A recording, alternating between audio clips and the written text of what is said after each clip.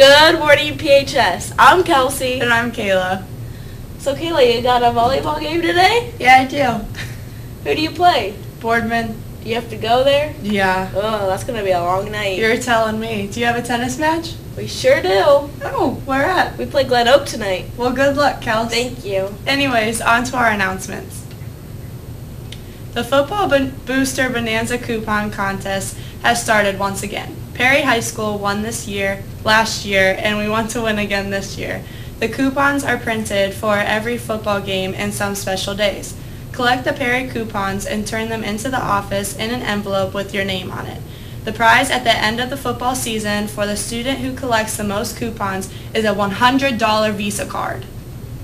If you want to take the ACT test on October 22nd and you don't want to pay the late fee, you must register by Friday, September 16th. If you have any questions, you can stop in the guidance office. Teen Institute's next meeting is Monday morning, September 19th at 6:45 in the auxiliary gym. Please remember your paperwork and $5 dues. We are preparing for our first teen talk on September 26th. It is important that you are there. Once again, planter fees will be collected in homeroom on Friday. You will not be able to purchase a homecoming ticket if you have not paid your planter fee. Please see Ms. Savage or Ms. Stout if you have any questions.